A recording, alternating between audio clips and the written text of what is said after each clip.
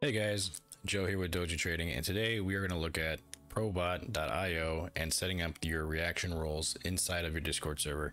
Now, I know I already made a video about this, but this one's going to be a little bit more direct and to the point so that we don't go over as many things as I went over in my original video. So, without further ado, here's the actual website. Here is our Discord. It's a brand new clean one. Now I definitely encourage, from just testing out the prior video, to go ahead and create whatever channel that you want first before you try and go in and create the action roles. So an example is obviously start with general. I went ahead and created the welcome page because once I added the Probot, it was lagging in recognizing the new channels. So this is a precautionary step. Just go ahead and put whatever it is that you want here first, and then go ahead and add Probot. So now that we have this already done, because I want the welcome channel to be the actual area for the select a role to take place, let's go ahead and jump back into the browser. And here's the browser. Let's go ahead and add it to Discord. You want to go ahead and select where it's going. Mine's going into the test server. Okay. I am human. All right, so we heard that nice little magical beep. That should mean that it's there. Then let's go ahead and go back into Discord. And if you haven't done so already, which I know you shouldn't have technically, but I mean, based on the video, if you need to make your roles, now's the time to go ahead and do that. I went ahead and just made 3: tank, soldier, and commander. They have no special purpose. And then what you want to do is make sure that your Probot isn't on the bottom. Make sure it's on the top. So maybe this is what was conflicting with me earlier, but go ahead, and if it isn't, drag it to the top, because essentially when I did have it, it was on the top. So somehow I went back down to the bottom. Either way, make sure this bad boy is leading the pack. Okay, so you made your new roles, you set all that up, and if you're unsure of how to do it, all you do is click the little plus button.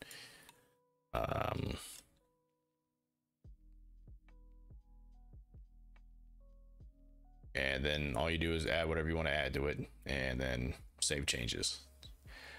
On each one of these, if you want to have them, be specified in their own roles, make sure you click this little display role members separately, so that you get that all set up.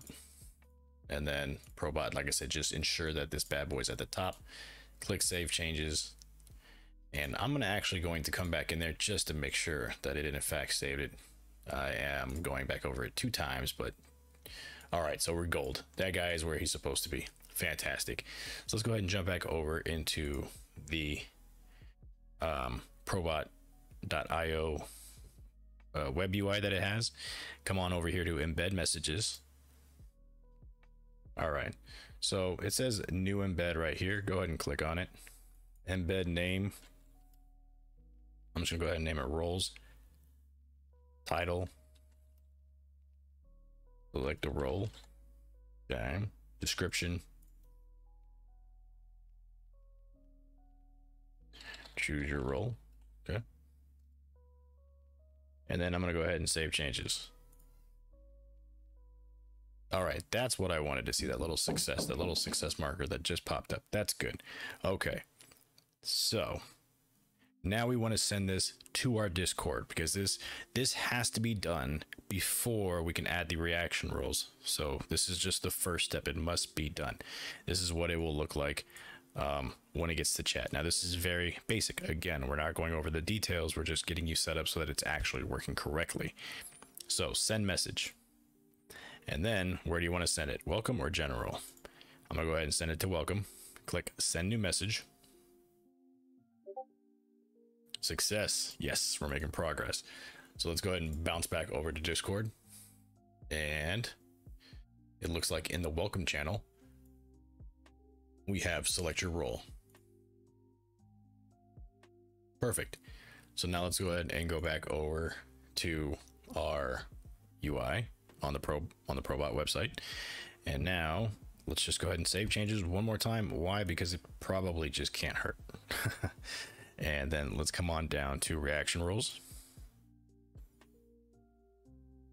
Okay, now there's nothing here. So let's just go ahead and click on add message. And then embeds, select an embed. we just sent that message. So we're gonna, the one that we just created was called roles. That was the name of it. So go ahead and click on that. This is the part that most people somehow miss, or the website actually does have delays and issues with its refreshing. So this is like this is the key part right here. Choose a message. Which one did you just send out? We just sent the welcome embed. So that's the one that we're going to select, this one right here. And once you do that, what we're going to go ahead and do is set and select the emoji reactions. All right, so add reaction, and let's go ahead and do this right here. So I just selected that emoji, and then this little plus sign right next to it, I'm going to go ahead and click it. And now we're going to assign a role. Okay, now look, now we have no roles that are showing up. We have another problem, because this is all the roles should be loaded up right here. So let's just go ahead and save changes, because for whatever reason it's not loading anything. But if we look back at Discord, we see that it actually loaded up the emoji, but obviously that doesn't do anything because there's no roles associated to it. So let's go back and see if we click on it again. Okay, well, look at that. For some odd reason, once it sent it, and it essentially just refreshed itself, it gave us the roles that we can go ahead and select. So I'm gonna go ahead and select shark. I'm gonna add another reaction. I'm gonna add the diamond, and then this one is gonna go to tank, and I'm gonna add the hatchet, soldier, the gi, and we're gonna name that for the commander. So now we have all the roles that we wanted, everything's set up. And then toggle, this adds or removes roles depending on whether the user has the roles recommended. This particular scenario, the toggle is when you want people to select more than one. You know, you want people to have like a variety of roles that are available to them. If you're looking for them just to get into your server, you're going to want to use just the give command. But right now, if you're just assigning them the variety, this is how you're going to go ahead and do it. And then go ahead and click on save changes. And then we are going to go ahead and jump back over to the Discord. And it went ahead and loaded up all the new additional reaction roles. So now if I click on one, let me see. So currently, actively, I have 0 roles. So if I click on the hatchet, oh yeah. If I click on the diamond, obviously these are going to go by rank, depending on how you line them up. But as you can see, they are in fact working. So this was the simpler version of my prior video. So I definitely hope this helped you. If you have any questions, suggestions, please let me know in the comments below. I'm here to help you. That's what I like to do. I like to try and take things that don't seem to work and make them work for everybody. So again, let me know in the comments below. I always enjoy hearing from you guys, and I definitely appreciate you watching my videos, because that video just hit 1,000 clicks, and for me that's a big milestone. So I definitely want to say thank you for that. And yeah, that's really all that it boils down to. So this is Joe with Doji Trading. I appreciate all that you do, and I appreciate you guys that are watching. So until next time, do what you do.